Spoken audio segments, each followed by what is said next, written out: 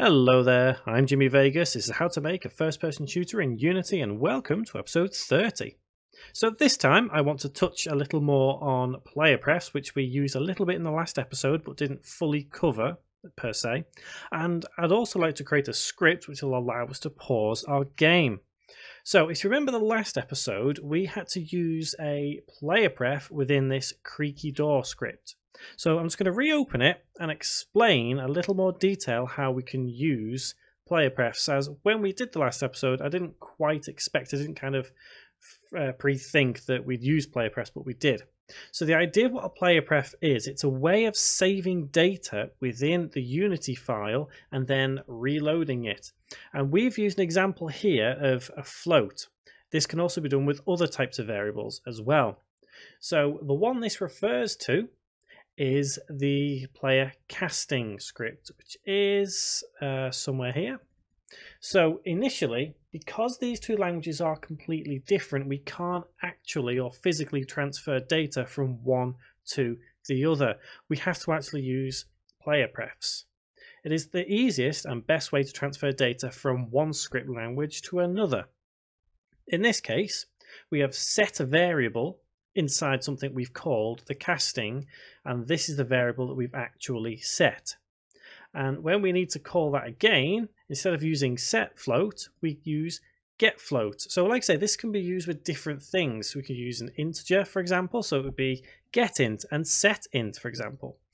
The great use for PlayerPrefs is a way of creating save files. And what I'd like to do at some point, probably in the next couple of tutorials somewhere, is actually start creating these save files using PlayerPrefs.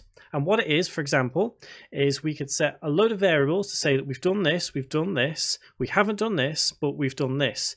And then that creates an integer. And then we can load that integer and do different things in the game. So we kind of load our position again. So that is the top and bottom of PlayerPrefs. We will get into them once again at some point, because like I say, we'll use them for saving. So rest of this tutorial, we're going to look at pausing the game. Now, obviously, pausing the game is something that everyone requires at some point. And by default, there's no quick and easy way to create a pause state, because it takes a little bit of debugging, which we'll more than likely get to during this tutorial. So what we're going to do first off is create a brand new C# script. So right click, create C# script, and we'll just call it pause game. So within this, we're going to have to actually put in an extra namespace up here, because we need to work with the first person controller as well. I'll explain why a little as we get into that section. So underneath using Unity Engine, we need to put using Unity Engine dot sorry, not Unity Engine, it's Unity Standard Assets, my apologies. Standard Assets, because hopefully you've guessed it by now, we need to reference that first person controller, which is part of the standard assets, and it's part of the characters, and it is, well, we already know, first person and semicolon, because like I say, we need to reference whatever is contained in here later on. So we're going to do all of this in update, because we need this to constantly monitor our button presses to say this is our pause button. We don't need start and we don't need the notes. So what we'll need is two variables. We're going to need a game object, which will be the player, and we'll need a bool, so true or false.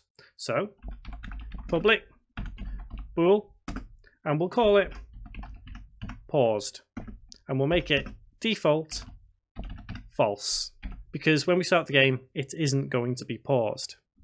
And as I say, the second one is going to be the player, and that's a game object, and we'll just call it the player, semicolon.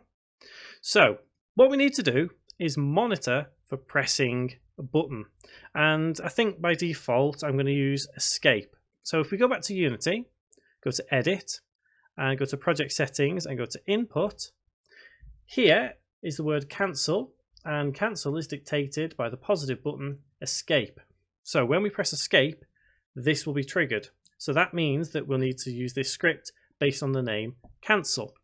So within the script, what we need to do is if input dot get button down, and in brackets and quotes cancel, and quote, close bracket, open curly bracket.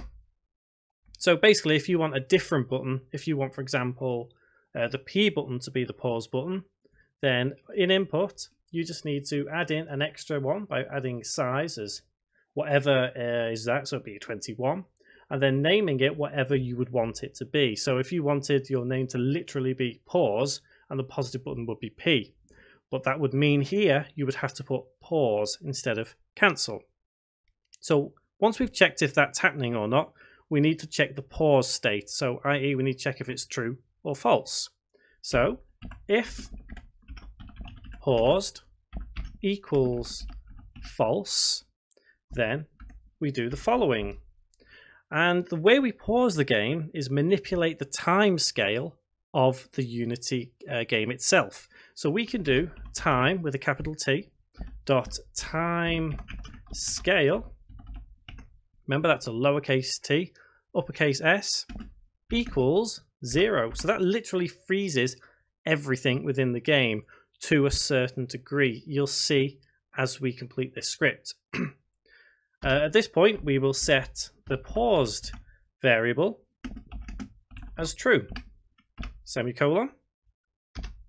And at this point, we need to set the player's camera as inactive. And that means that within the FPS controller, we have to turn off this first person controller script. So to do that, we just do the player dot get component, spiky brackets, first person controller, open close bracket, dot enabled equals false. So you'll see this is the reason we've had to use this in the namespace, because we're referencing this right here.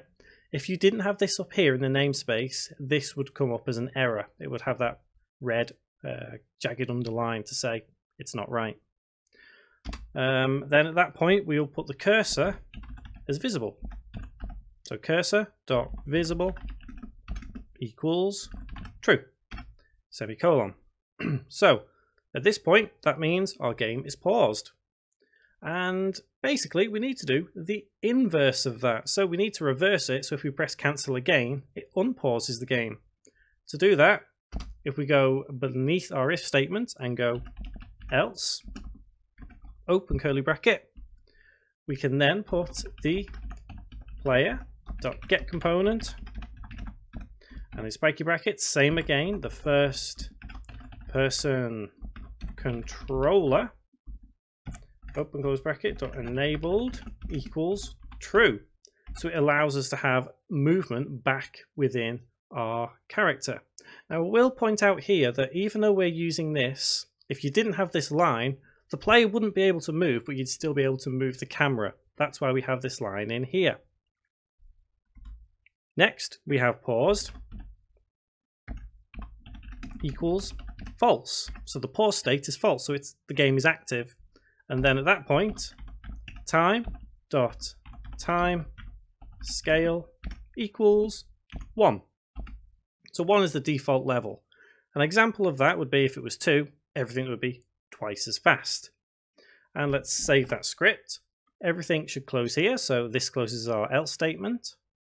This closes our original if statement. This closes our method. And this one should close the public class.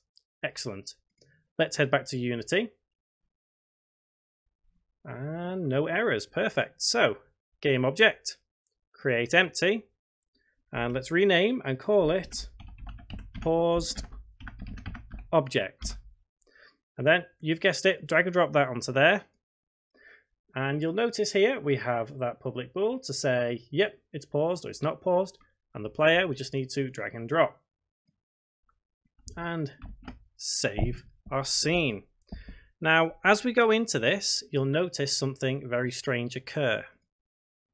When we press play, go into our game, as normal, escape to pause, you can see the game pauses and we're back in the game once we press escape again. However, if we press play, and hopefully this should work, let's head to our spiders over here, pause the game, they still move towards us. Now, the reason this is happening is because we need to go to the spider enemy script, which, let me find the spider first. It is the spider follow script. The reason this happens is because their enemy speed is not being dictated by the time which Unity runs on. To fix that, all we would have to do is make the enemy speed relative to time.delta time, i.e. the time the world is based in. So to do that, in there we just put multiplied by time.delta time. So basically all we're saying is your speed is going to be dictated by the time frame, and because the time frame is always set as 1, anything multiplied by 1 is the same number.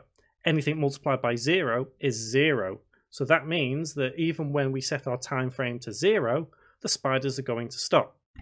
So let's save that script. Head back to Unity, press play. And now, if we head towards our spiders and pause, they will pause as well. Perfect. So, I think the idea here is, let me quickly check them spiders there. I just want to make sure they are coming towards us at the correct speed.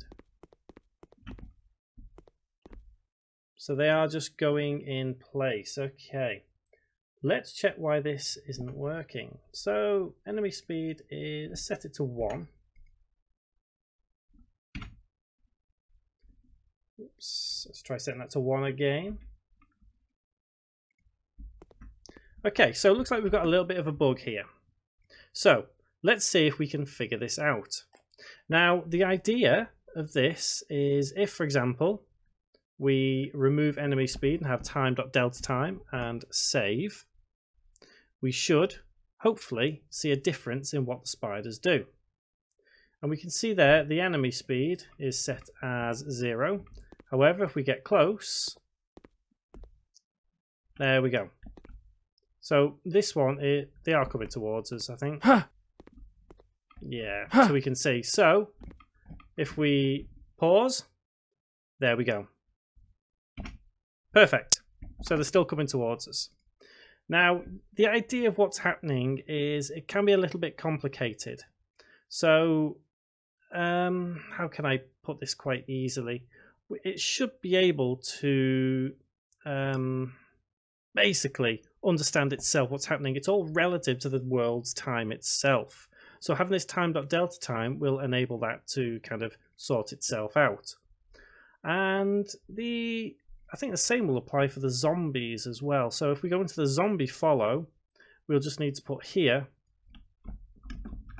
time.delta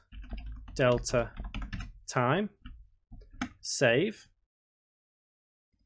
and I'm going to move the first person controller over to where the zombie actually is in the hope that we can kind of test this a little bit quicker. So bring this here and across. No, we need to move them inside more, don't we? Because it's over there. So over here and inside. Okay, so let's press play and check this out. And we can see our zombie coming towards us. And if we hit escape, he freezes. And there we go. He carries on. So that's how we can use time or manipulate the time frame within Unity to actually pause the game. So I think what we'll do next time is I think we still need to kind of look at the lighting a little bit. Sometimes it'll be a little bit bright, sometimes a little bit dark. So we may take a look at that. We'll create an actual pause menu, so we'll be able to click resume or click quit or, you know, different things like that. And I think we're going to look at explosions. So for example, let's shoot a barrel and it explodes. So this is all what's going to come up, hopefully all in the next episode, but some of it may drag into episode 32. But we'll see what happens. So guys, hopefully this one has been quite useful, because I know a lot of you have been asking for a pause menu. So I will see you in the next episode. Thank you very much for watching.